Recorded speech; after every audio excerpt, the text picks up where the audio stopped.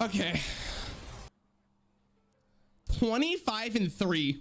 Okay, so you're probably looking at this and going 25-3 is an absolute insane win rate, and I want the deck right now so I can climb to legend. But I promise you, if I gave you the exact same deck, you're probably not going to go 25-3. But rather than giving you the code or just giving you a gameplay, I want to talk about why I was able to do this and what you could do to help your win rate climbing up in the Hearthstone ladder. This video is also not meta specific, so you can come by in any expansion or any metagame, and this whole video will still be applicable to your situation. People have this weird idea that if they take the best deck in the game, they're just going to automatically get to legend or whatever rank they desire because it's the best deck in the game. But I'm here to tell you that's not the case at all. A lot of the time it comes down to the individual player of the deck that lets you get to the highest rank in the game. But instead of focusing on the individual deck, what we could do is focus on the individual things I did with a particular deck in order for you to have the best win rate possible with any deck that you play. The first thing we're going to focus on is how I picked my deck. So I wanted to pick a deck that I actively enjoy in the metagame, but I also think is going to be particularly great in the metagame. It's important that you think about both because you want a deck that you're enjoying as well as a deck that's good, so you're having fun while you're climbing. So what I did to find my deck was I went to vicioussyndicate.com. If you don't know what this site is, it's one of the best resources in Hearthstone out there. I went to their most recent Data Reaper report. Once you get into their Data Reaper report, basically what I do is I scroll all the way down until I find their VS power rankings. Here we're going to find the rank bracket that is most catered to us. Most players are going to be into Diamond 1 to Diamond 4.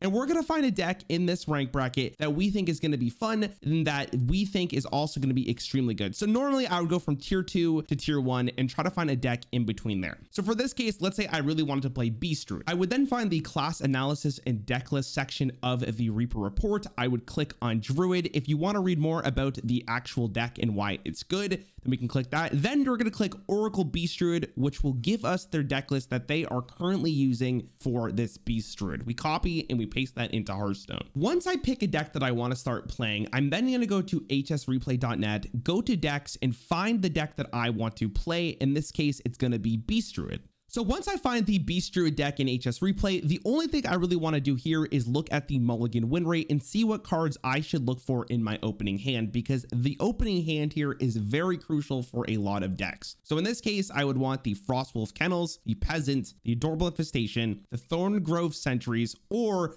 the Druid of the Reef. Basically, you want to go for all of the green looking numbers. Before I even start playing a deck on ranked, I want to go actually into the casual mode in order to play the deck a couple of times to understand its win condition. Now, you might be saying to yourself, why would I play casual? I'm not a wee little baby who doesn't need no casual game mode. I'm only going to play ranked. But here's the thing. If you don't know how to play the deck you're about to play, there is a really good chance that you're going to end up losing it, and you're already starting the deck off with a bad experience. By playing a couple games in a casual mode, not only are you less stressed out, but you get a better feel for the deck and understanding what its win conditions are and how you're supposed to be playing it in different matchups. Now that we're actually in game, it's really important that we talk about mulligan and how you actually win a game. So we do know that we're going against Warlock, but we still want to go for those green cards that we mentioned earlier from HS Replay. The only card that I really want here is the Thorngrove Sentries, as Arbor Up is a little bit later in the game and Oracle of Elune is better paired with other cards.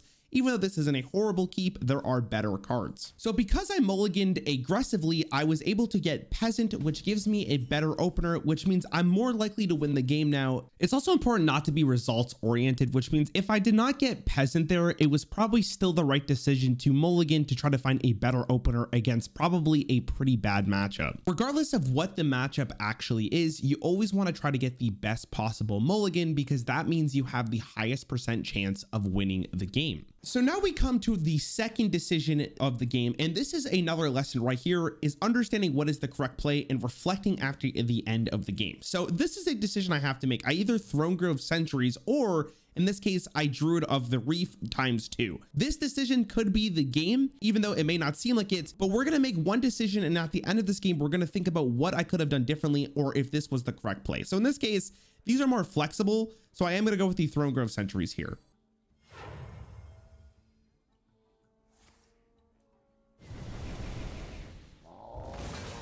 So immediately I actually was punished from this. If I went for the Druid of the Reef, I would have had 2 1/3s on board instead of 2 1/2s, which means there was stuff on the board which would have made their following turn a little bit more awkward. And that's why reflecting is such an important thing in a game like Hearthstone, because you think about what you could have done differently and apply it to the next game. So if I had the exact same decision against a Warlock, I would go with the 2 1/3s instead of the 2 1/2s. And if you keep reflecting after every single game, you'll slowly become a master at the deck you're playing, which means your win rate will start improving drastically because you know how to pilot the deck better. So I ended up losing this game to the Warlock, and I'm really glad I played a casual game first because I learned a couple things about this. If I lose the board against the deck that can just continuously remove, I will end up losing the game. And you can apply this method to any deck. If you're the Warlock in this case, your win condition is stopping me from having a board. And that's why it's important with every single deck to take a couple of games to think about what your win conditions are in certain matchups. If you're a tempo deck going against a slower deck, how do you win? If you're going against the combo deck, how do you win? If you're going against another tempo deck, what is your win condition? There is a lot to Hearthstone, and just because you pick the best deck doesn't mean you're going to be able to play it well. So make sure you practice a couple of games with the deck so you can learn how to play it effectively. I've said this a lot in other videos before, but one of the things that a lot of people focus on and fixate on is their rank. The rank is just there so you get matched with players in your appropriate skill level. When you only focus on your rank, you really only focus if you win or lose rather than are you playing well or what you could have done better. And when you focus only on your rank, that usually means that you're not actually learning from the game, but rather just saying, well, I lost this because my opponent high rolled or my opponent did this or whatever. This also leads you to getting pretty tilted, and if you start getting a little bit tilted, you definitely start playing a lot worse. And this is why I highly recommend you pick a deck that you actually enjoy, because if you end up enjoying the deck you're playing, the losses won't tilt you nearly as much because potentially you had a lot of fun playing the deck. Remember at the start of this video when I said, even if I gave you the deck code, you probably wouldn't get the same win-loss as me, and that is entirely true because of what variance is to Hearthstone. Even if you play absolutely perfectly, there is a good chance that you're not going to win every single game. It's important to understand that in a game like Hearthstone, variance is a huge aspect of the game, and when you think about whether or not you drew well, you drew perfectly, or you drew bad, the only thing that you can actually focus on as a player is if I made the right plays. So just don't worry about getting unlucky or getting super unlucky. Just try to play as well as you possibly can, and I guarantee you that you will start climbing. Also, if you made it this far into the video, the deck code of the deck that I got legend with, the 25-3 Quest Shaman, is on my Twitter. So if you just click the link in the description, you can get the deck code and use the deck that I was climbing with in order to get legend this season. I hope you found this video helpful, and feel free to come back to this every single expansion or any meta because this will still be relevant no matter what the cards are in the current game. I want to finish this video off with one of the high rolls that I got during my climb to legend. I hope you end up enjoying this video. You look fantastic, and subscribe if you enjoyed. Is it? Okay. All right, I need this 5/6 to hit face, please. Or Overdraft's lethal, Lightning Bloom's lethal, Primordial Studies could be lethal. Wait, what? Hit face, hit face, hit face, hit face, hit face. No! Ah, that was so bad! Please!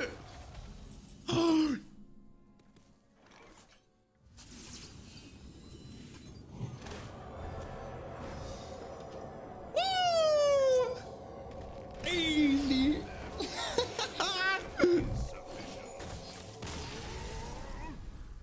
Let's go.